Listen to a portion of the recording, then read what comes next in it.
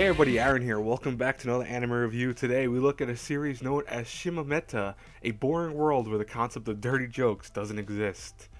Now, do you remember, hopefully it came out already, if not, I don't know why I didn't put it out yet, but I put out another review of Okusama not that long ago, and I launched that, and I had a giant warning on screen, telling people, hey, listen, if you're not over a certain age, be warned that this is very, very mature.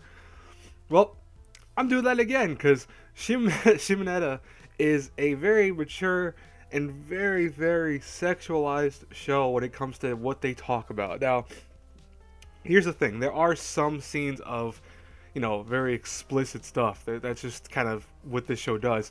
But it's also so scattered that I can't say like, oh, it's only there once in a blue moon. You don't have to worry about it here or there.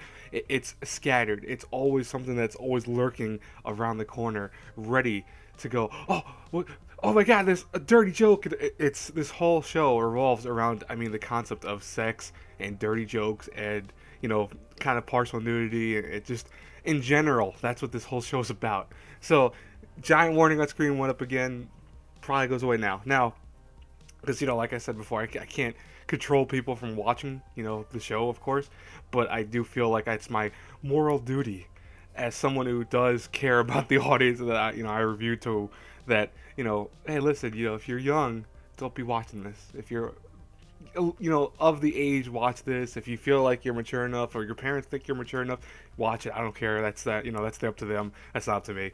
But, anyways, Shimoneta's story is very basic, and it's very interesting. So this is a Japan where many years in the future, they have noticed that they don't want the world essentially to fall into chaos, and they feel like the best way to do that is to stop dirty things from being around in just general. So they ban porn, they ban dirty magazines, they ban dirty jokes, they ban people talking about sex and sexual desires and things like that. And of course, they have to actually also wear these collars that if they talk about stuff like that, all of a sudden they'll get alerted to the police, and the police will come down and, give them sentencing and stuff like that. Even to the point that, the school students are some places so free from, dirty thoughts and dirty minded jokes and stuff like that. They have no idea what the hell it is. Like, they see something and they're like, well, what's that? I don't understand. What's so great about this scene right here? I don't.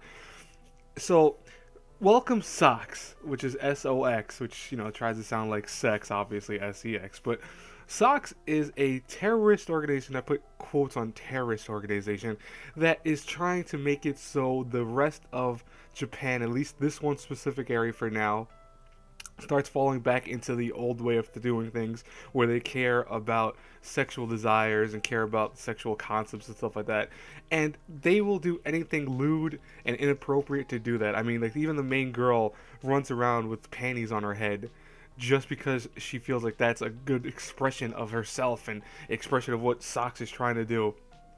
Now enter Tanukichi Okuma, who he is trying to get away from that, because the thing is that his father was apparently a very big sexual deviant. It was also very similar to her. He was a sexual terrorist. I don't know how the hell you could be a sexual terrorist, but his father gets arrested, put into jail, and he's trying to get away from that world and try to go and kind of lead a normal life, because he fell in love with this one girl that he met at a younger age and wants to go to where she's at, which is one of the schools that is almost devoid of anything sexual related.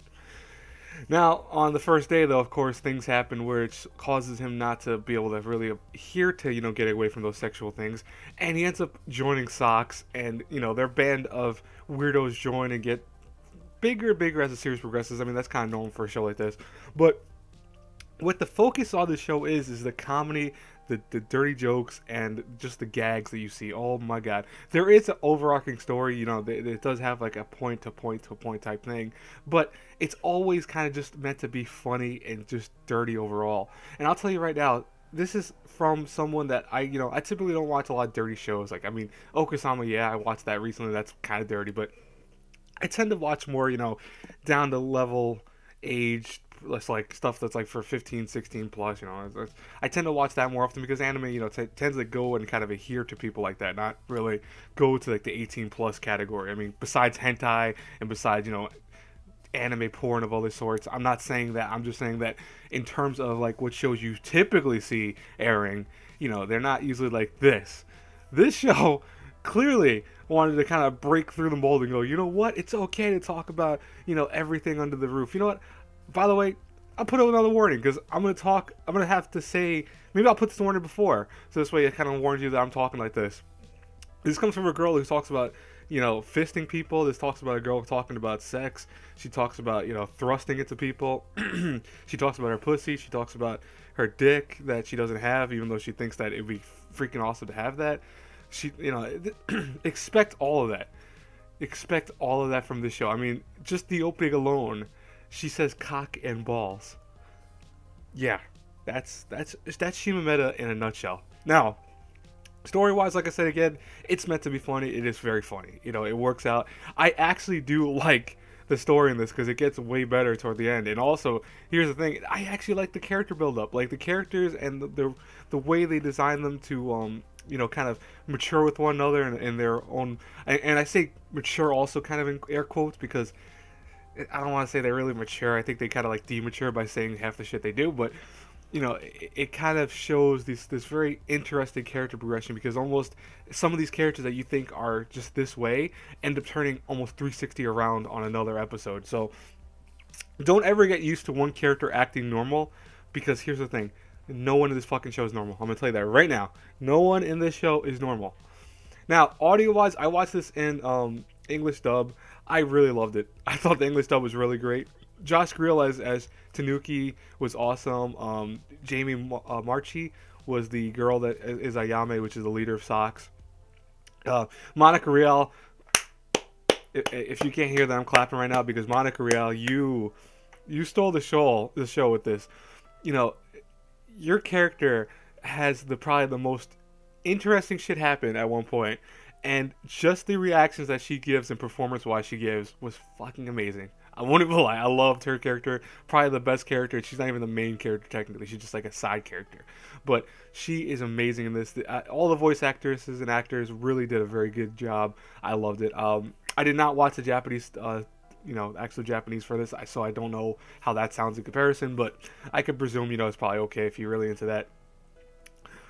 Music-wise, music's very interesting because the opening and closing reminded me of something from the older anime days. Like, they're trying to build up this epic story by using very old anime tones and stuff like that. So if you watched anything from the 80s, you kind of know what to expect.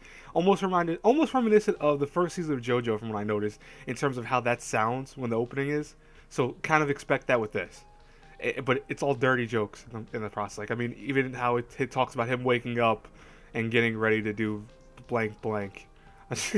I'll just say that right now. Did I say this is a very mature anime? Yeah, okay. I want to make sure I said that. Animation-wise, I love the animation. I love the character design. I think all the characters are very cool looking. Some of them look very generic. I think Tanukichi looks kind of generic for a main character, but that's kind of the typical thing with anime sometimes, so I really can't fault that. But he does. I think he's probably one of the weaker looking characters because he's so generic and kind of just normal. But to a point though, I think that kind of works in his favor, so I can't really deduct any points, nor will I, because the whole show kind of revolves around him as a protagonist, and he does try to sound normal and try to act normal at the beginning, so that's kind of understandable. Overall, I love this show. I really, really did love this show. I watched this all in one shot, so I watched all 13 episodes. I binged it in one sitting, which I haven't done, by the way, for an anime in a while, just kind of in retrospect. I watched another show not that long ago. I watched like 9 episodes of it, but I didn't watch the whole thing because I'd watched 3 episodes prior to that. But still, I watched all 12 episodes of this. This is 12 episodes. Is there going to be any more besides the 12 episodes? I'm not 100% sure. I mean, the light novel series, from what I'm looking at, finished in 2016, February. So you never know. Maybe we can get an OVA or some sort, maybe something like that. But I highly doubt it because this finished like a year ago, 2015, September. So, yeah, but it does end on a note that I was comfortable with and I was okay with. So that's pretty cool. So I really enjoyed that. I think what's very interesting about the show, I'll just kind of end this whole review type thing, is episode 11 is kind of what I believe is like the actual ending, and then episode 12 is almost the OVA in many ways. But even though the show doesn't say that, and nor is it like conveyed that it's an OVA, but I feel like episode 12 is an OVA more so episode 11 is the conclusion because of how they end it. And I think the ending really was really nice for the show, and I really enjoyed it highly. Anyways, guys and girls, if I had to review this between an A through F, solid A minus. I love this show. I thought it was great. You know, it definitely not for those who are younger, of course, like I said in my warning thing, but if you're still watching this and you're watching this in general, or you wanted to kind of watch this and you'd be curious about it, just know they do say a lot of shit that's really fucked up. There's some very questionable things that happen, some very questionable characters, I'll tell you that right now. But overall, I highly enjoyed it. I think you guys will too if you're over the age. So anyways, with that being said, I hope you guys enjoyed this review. As always, if you did enjoy this review, hit the like button, subscribe to the channel, share the video, you know the whole nine. Until our paths cross again in the next review, everyone, have a great day. Bye-bye.